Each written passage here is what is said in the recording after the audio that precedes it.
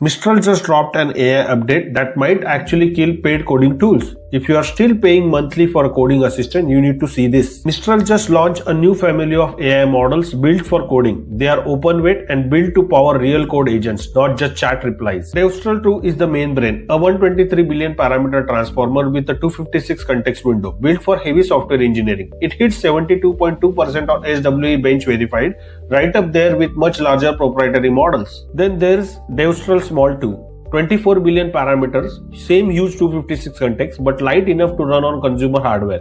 You can self-host it or call it through the API. Now meet Mistral Vibe.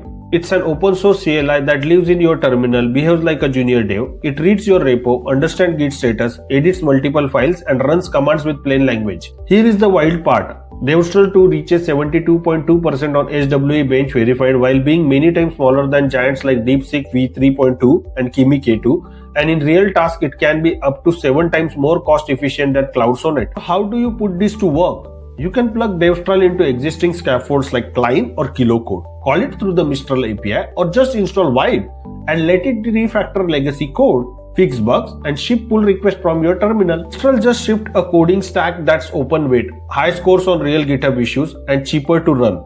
If tools like this keep improving, are we really going to keep paying premium prices for close coding AI? Follow for more AI breakdown.